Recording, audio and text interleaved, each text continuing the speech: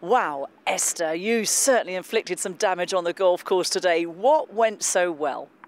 Well, I played really well overall, but yeah, I hit many fairways and then just hit my irons really close.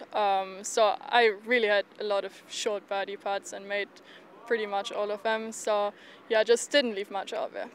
You've been playing so well for a while now, not just on the LET, but also on the LPGA Tour. Are you excited about 2024, but also about this weekend, given you've got a very good chance?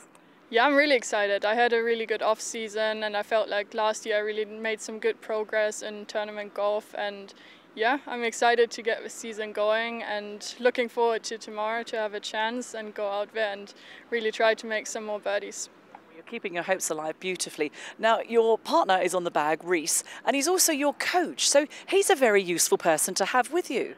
Yeah, he's doing all in one. Yeah, he's been helping me a lot with my swing over the last few years. We've been working together for 3 years now, so yeah, I think my swing looks pretty different compared to back then, and yeah, it's great to have him on the bag and yeah, just have someone there who really cheers you on. Does he call the numbers and read the putts, or when do you know when to say, hey, that is my job now? Well, we're doing the process with the approach shots together.